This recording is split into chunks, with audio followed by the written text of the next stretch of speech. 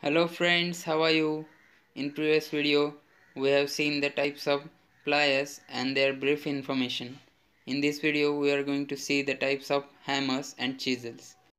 If you haven't subscribed yet, please subscribe our channel for the further technological, informative and educational videos. My name is Vishnu and you are watching GVTech. So let us start from what is the hammer. A hammer is a tool used to impact on the object for useful work. It has two main parts, head and handle. The head consists of face, pen, cheek and eye hole. Where the face is we actually use to impact on the object. It has convex shape and that convex shape allows it to reduce the wear of edges and also it doesn't leaves any mark on the object. The pen is in the opposite direction of the face. It is usually used for the riveting work. The portion between the pin and face is called as cheek. It allows the one side of the handle inside the eye hole. Now let us see the types of hammers.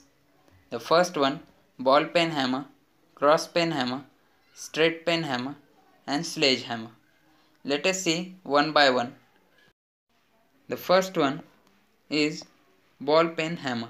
As name indicates, the pen has a spherical shape. That's why it is called as ball pen hammer. It is usually used for riveting work. Now the cross pen hammer. Edge of the wedge shaped pin is perpendicular to the axis of the handle. That's why it is called as cross pin hammer. It is generally used for the metal work. Now the straight pen hammer. As name indicates, edge of the wedge shaped pin is parallel to the axis of the handle. That's why it is called a straight pen hammer. It is made up of forged carbon steel. It is generally used for the nails under the notches. Now the sledgehammer.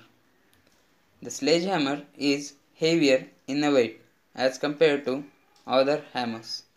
It has flat faces on both sides of the head. Due to the flat face and heavy weight, it distributes the force over the large area, while the other hammers concentrate the force. The sledgehammer is used for the heavy works and its weight is always about 3 to 9 kg. It has one more variant called as mallet hammer. The mallet hammer is made up of a wood or sometimes it may be of plastic.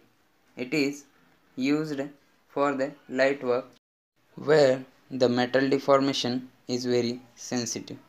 Now let us see chisel and its types. So what is the chisel? A chisel is a tool with a sharp edge used to cut the material manually as well as mechanically. The chisel is used to remove the unwanted material from the surface. And following are the types of the chisels according to cutting tip and angle of the tip. Flat chisel, cross cut chisel, diamond point chisel, round nose chisel.